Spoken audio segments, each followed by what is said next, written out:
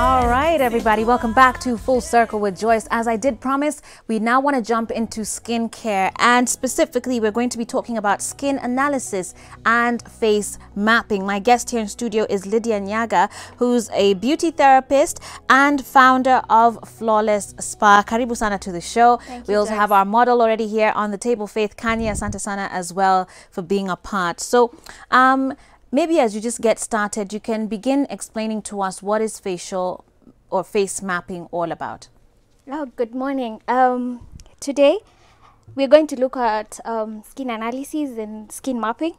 Actually is getting to understand the skin much better, Okay. and ways to treat it, to get the treatments and all that, and by correcting, improving and balancing the quality of the skin. Okay. Yeah. So what's the first step then? So the first step with my model here, I'm going to do a cleansing for me to be able to analyze it well, because she may look clean, but we have to make sure that we do it again. Okay. So I'm gonna start with cleansing. All right. So it's good to wet our face first. And with skin, I can say that the movements in how you're going to clean your face matters a lot. Okay. So why does that matter? You're avoiding, like, you're not sagging the skin. So True. it's like outwards movement. Okay. So like this. Yeah. And if you notice, guys, actually the whole time that she's doing this, she's doing these upward movements. It's up and outwards. You don't want to be, unajua vile tulikuwa tunapakwa Vaseline tukiwa watoto. Yeah, You don't want to do that because you're going to cause yourself wrinkles, Yeah. you know, earlier in life. So you want to make sure you're pulling it away and, you know, trying to help your skin lift. if Yeah, you will. that's right. Okay. So I'm using a cleanser, All right. which is milk-based cleanser. Okay. So the same motion applies here when Yeah, you're doing when the you're cleansing. when you're cleansing. So And I'm how going- long should you cleanse? I know there's a lot of debate as far as how long you should have soap on your face, and Yeah. you know, at what point is it effective. Vile tumesikia tuna corona, you know, hand washing it needs to be a certain number of seconds for it to yeah. be effective. Yeah. Does the same apply when it comes to cleaning your face? Yeah, I can say it's the same, because you see I've wetted the skin first and then applied the cleanser. Yeah. I have to make sure that I have cleansed the forehead, around the eye area, Right. and avoiding the eyes, not the cleanser to go inside the eyes, Right. and then around the cheeks, the jawline, and the neck also. It's part of the Sure. face, so I have to make sure that I have cleansed it also. And there's something else we need to add here. We've started this because she wasn't wearing any makeup. Yeah. But if you were wearing makeup, you first need to remove the makeup Yes. before you embark on any of these steps. Yeah, we need to remove first the makeup, whereby we will use oil-based cleanser, like cleansing oil. So we with makeup, a oil-based cleanser, it's able to remove it Right. from deep inside the skin. Okay. Yeah. All right. So you're done with the So cleansing I'm step. done with the cleansing step. So I'm wiping off the cleanser. All right. And maybe, Joyce, we can add this. Why do people use? You need a cleanser maybe instead of soap. Sabuni ya panga. Yeah, sabuni ya kipanga. Others believe inasafisha kabisa. But the reason why we use cleanser is the pH balance. It should be from 4.5 to 5.5. Right. Because your skin on your face is a lot more sensitive. Yeah, it is sensitive. So you're supposed to make sure whatever you're using is a bit mild to your face. Okay. That is, it's not what you're using. Maybe the kipanga is for removing stains and all that. So you- umekazana hapo na uso. Kazana also. Oh no. Yeah. Okay. Yeah. All right. So what then would be the next steps here? So after that, I'm going to pat our skin Okay. to ensure that it doesn't have any water traces left.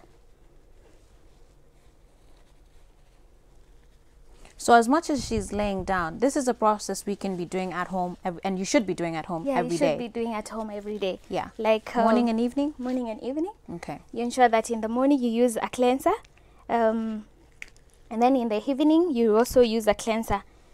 Yeah, because you know some people think that, oh, I've not worn makeup, I've not done what, but there's all sorts of things. There's impurities in the air that get on your skin. Yeah. So, so I'm applying toner. Okay. Just to tone our skin. All right. So at this point, we've not started the analysis yet. No, we have not started. We're just preparing our skin for that. Okay. And now immediately I do that, we call this a magnifying lamp. Okay. So it will help me to magnify the face very well. All right. Starting with the forehead. Oh, wow. So there's actually like a magnifying glass on the thing that she's just opened. And so I'll go bit by bit. Okay. Like, I can see a forehead. First of all, when we are doing a skin analysis, there are two things that we want to achieve. We want to know her skin type, and we also want to know her skin concern. What is it that she wants to be treated? Okay. Maybe she has any skin condition. Okay. So I first start by checking her skin type, which I can tell that around her T-zone. T-zone is this area going downwards, and the cheeks and all that. She's a bit oily. So your T-zone is the top across your forehead and down the bridge of your nose. Yeah, and around the chin, cheek. and around the cheeks as well. Yeah. Okay. So she's in that oily. area, she's oily. Yeah, and outside the T-zone area, around the jawline and all that, she's dry. And so concluding that our skin type is combination of oily and dry. Okay. And so our skin condition, when I check, the main one that I'm getting is that she has pigmentation. Okay. And this has been caused maybe by environmental damages, like the sun is the main one. Yeah. That affects around our forehead and outside. Okay. For people who are watching at home and they're trying to figure out their skin type and they don't have this fancy magnifying light lamp, how do they tell if they are oily? What should they be looking? Is it possible for them to tell, or do they need to see a specialist? I would advise them to see a specialist, a Okay. skin specialist who will advise them. First of all, they know their skin type, and from there they'll be able to purchase products that are written.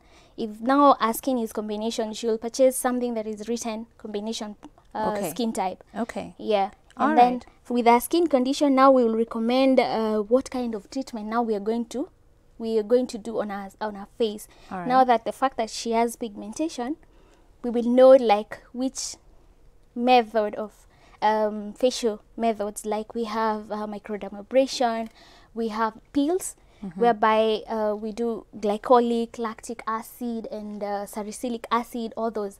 Okay. Now you do a treatment, and the treatment will go for, let's say, like six months. Okay. If she has done it today, every month she has to come for this treatment. All right. Yeah. For people who struggle with, say, acne, Yeah. is this something that could help them with dealing with their skincare?